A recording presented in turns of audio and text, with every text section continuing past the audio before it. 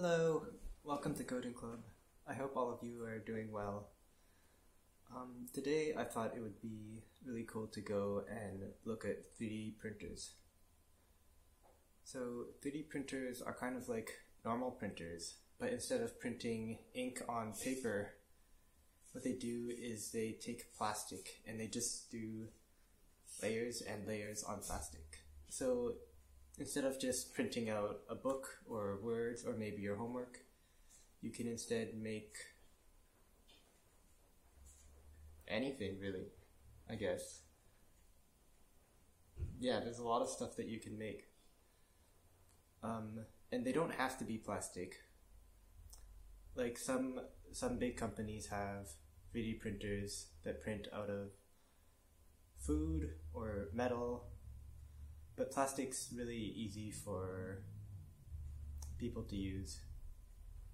So that's what most people do 3D printing with.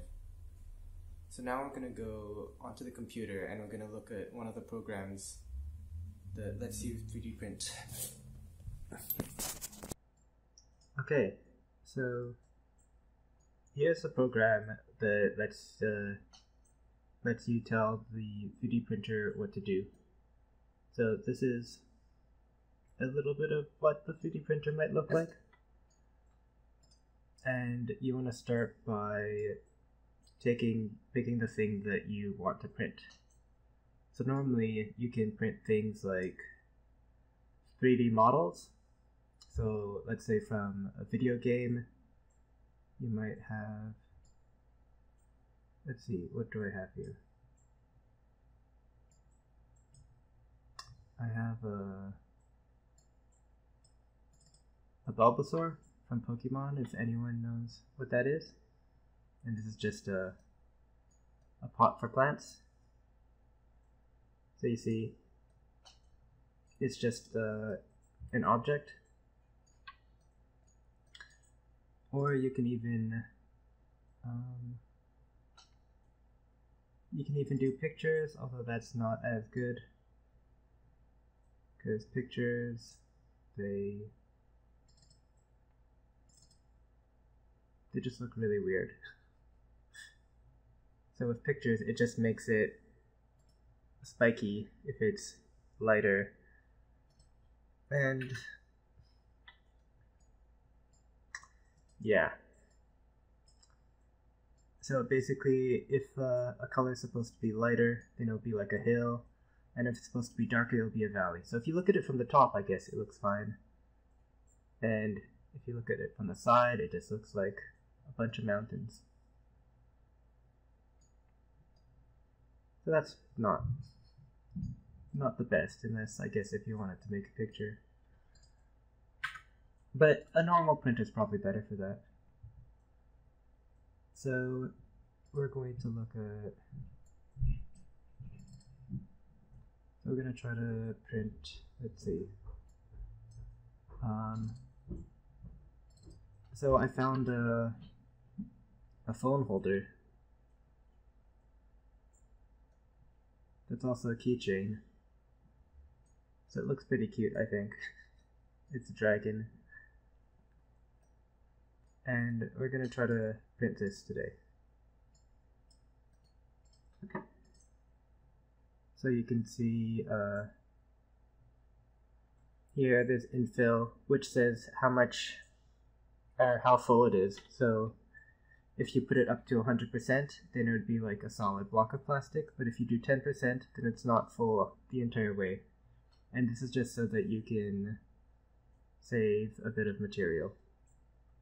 And so it's not as heavy. So if I click prepare, the computer program looks at this and it tries to figure out what instructions it's going to have to tell the 3D printer. So we just have to wait for it to load.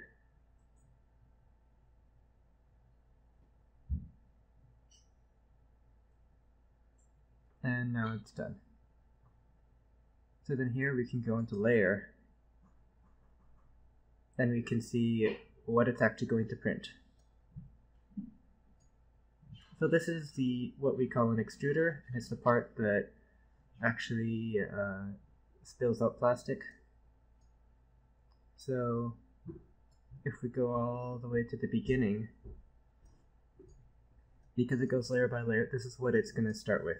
So actually we can probably click play, and we can see first it's going to go and make a ring around it. And this is just called a skirt. It's to make sure that everything's working properly, because this is a machine and sometimes it doesn't work. So if something's not working, the skirt's just there so you can test it basically. So you see the machine's going to do that, and then after that it's going to start. And it can only do a little bit at a time. So first it's going to go and draw the outline. Can we speed this up?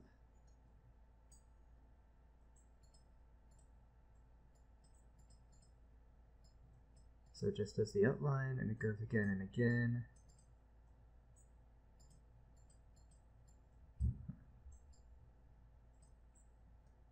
And you see, it just has to go one layer at a time, slowly building up. So like, if we look over here, this is what it looks like on layer 49. It's just going to do this. And you can see as it gets taller, it ends up on the highest levels. It only has to do a little bit.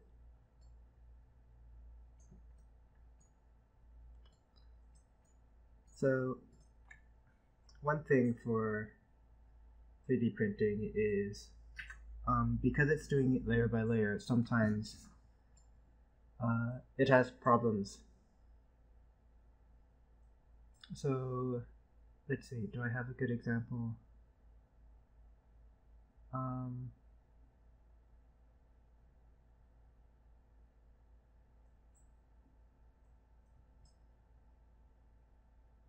So let's say I had something like this.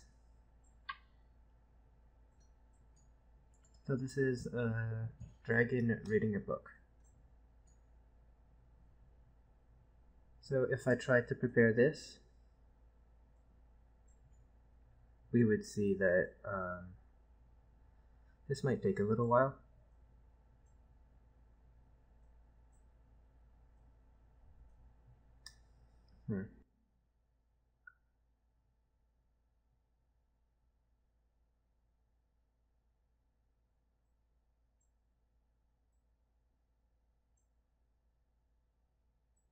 Okay.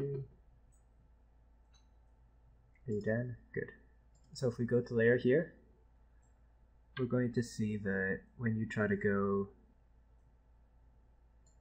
to, let's say, over here, when it's doing these layers, this part over here, when it does that layer, it's not building on top of everything. So if you tried to print this, it would try to put plastic here, but the plastic would be floating in midair. You see all of this one? This plastic, it's building on top of itself. So it doesn't have that problem. So these are called overhangs over here. And because the printer can't just print on top of nothing, normally you have to add support. So support's basically just, it's like a wall that you can just build on top of.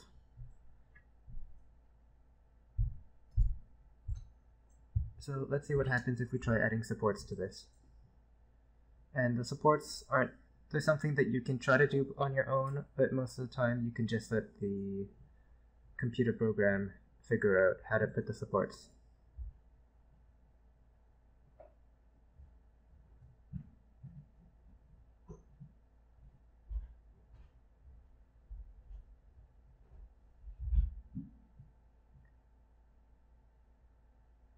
So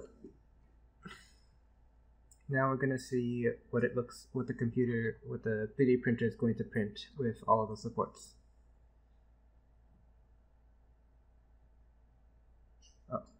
Here. Let's do everything. Yeah.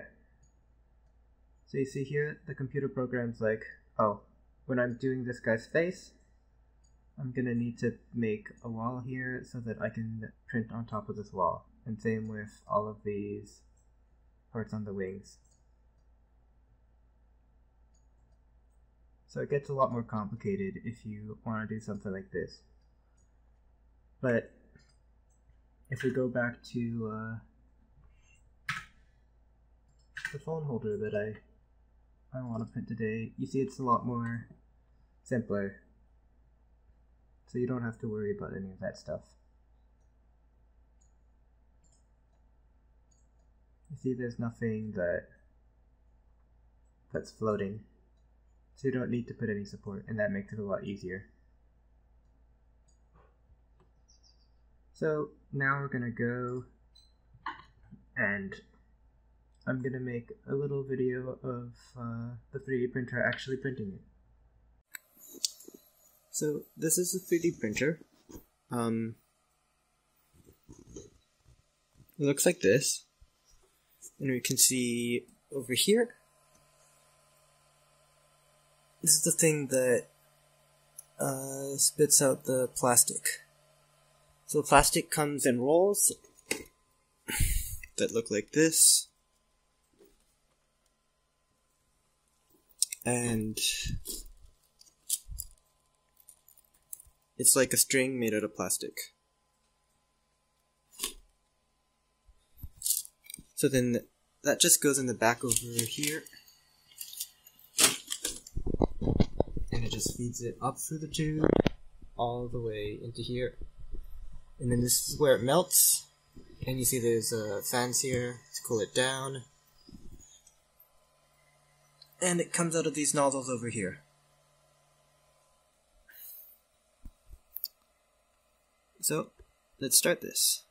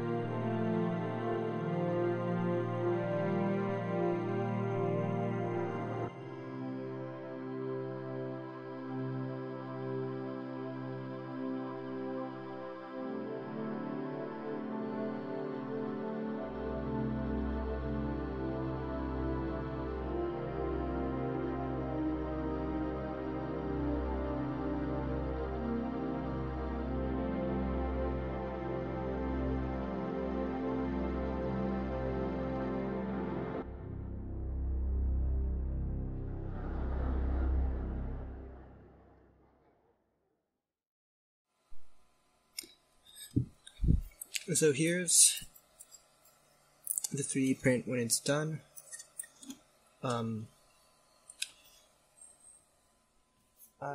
Normally I need to scrape it off.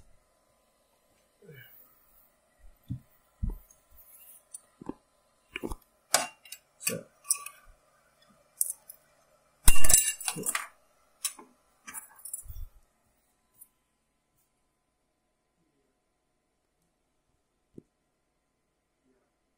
this is what it looks like. It's a little bit stringy, but I think it came out pretty well. Yeah.